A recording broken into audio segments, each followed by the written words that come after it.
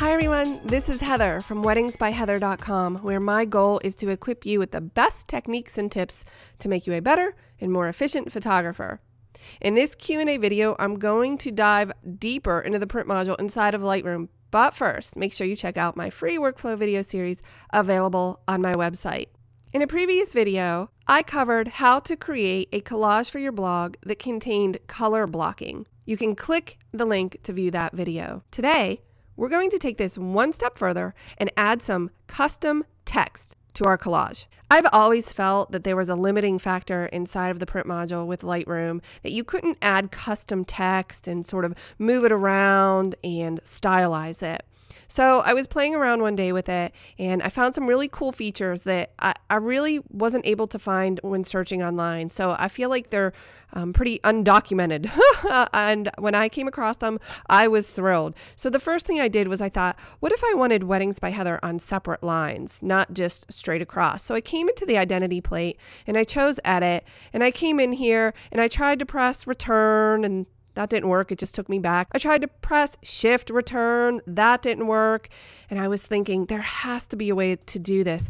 And then I was just started pressing the modifier keys and return. And finally what I landed on is if you hold down Option on the Mac or Alt on the PC and you press return, then it will take it to the next line. You could say okay, and you see what happened. It took it to the next line, and I can drag it and make it bigger or smaller. So that got me thinking, if I could get the text to go to a new line via a carriage return, then maybe I could customize this further. So I really started playing with it more, and I was pleasantly surprised at everything we could do. Okay, so let's say you wanted to put a quote on this photo. Let's jump over to Mac's text edit application, and I've just copied and pasted this verse that I found in my Bible, and I want to add it to this photo. Okay, so you can put any text in here you would like. If you don't have a Mac and you don't have text edit, you could probably just do this in a Google Doc. The only thing is, whatever font you choose has to be a font that you have on your system. So for instance, if you're in Google Docs and you choose the Lobster font and you come into Lightroom and you try to use it, Lightroom isn't going to recognize it unless you have that font installed on your machine, which I do not. So I like to use text edit because it's going to be the same fonts that I have available to me inside of Lightroom. Okay, so I typed this out, or pasted it, I'm sorry. What I'm going to do is copy it again, and the way to achieve that by pressing Command A, that's Control A on the PC, and then Command C or Control C to copy it to my clipboard. I'm going to come back into Lightroom, back into my identity plate.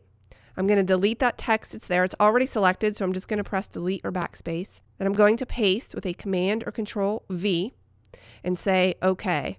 Whoa, this blew my mind. This was really exciting. This is the beginning of something really cool. And if this doesn't excite you, then you don't have a soul, because what we're going to do next is unbelievable to me. I mean, that we can do it inside of Lightroom. So I'm going to jump back over to text edit because I thought, okay, all right, we're getting somewhere. So what if I wanted to change these fonts? So I'm going to change this font to Trajan Pro. That's an all caps font that I really like to use, and I'm going to make it, I don't know, maybe about 24.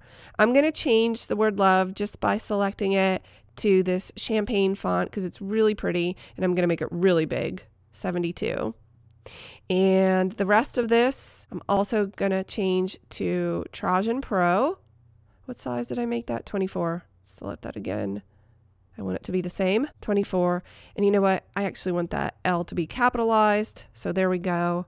Now I can do a Command or Control A, Command or Control C. So I select it all. I copied to my clipboard, back over to Lightroom, into the identity plate, edit, Command V, and say OK. Wow! We're really making some progress here. Obviously, you could tweak this to your heart's content to get the font the way you liked it. Let me show you a few more tricks, and then we will print this to file or save it. We could also save it. Back over into text edit. I'm going to add some spacing just by pressing return or enter on my keyboard. I think, let's look back at this. I think this could be a little bit bigger too. So I'm going to leave my Bible verse small, but I'm going to change this to 48, and then I want this bigger, obviously, if the rest is. Let's do 96. Command or Control A to select all, Command or Control C to copy, back over to Lightroom, edit the identity plate, Command or Control V to paste, say OK. And actually what I need to do is just make this bigger. There we go. And the last thing I want to do is center that text. So let's jump back to text edit and just choose center. It's already selected, so I can just do a Command or Control C to copy it. Back over to Lightroom, Command V to paste and say OK. I cannot believe this, that we can do this inside of Lightroom. This is blowing my mind. Fantastic. Oh, see, I'm super picky. I want a space between love and the next statement. Back over to text edit, carriage return, Command or Control A, Command or Control C. You'll get really used to these. Edit, Command V or Control V to paste. Okay, there we go. That looks better. And I can make this as big or as small as I want. And again, if I like this, I could save this as a template by clicking the plus button and naming this Love Collage because that sounds awesome, and click create. And then I could just print that to file and have it with my other one. And again, this is something that you could come into and just modify to your heart's content. So if you wanted to use a different verse every time, a different quote, you could just come in and modify your identity plate.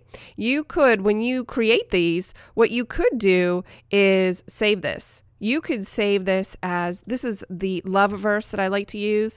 Say save and OK.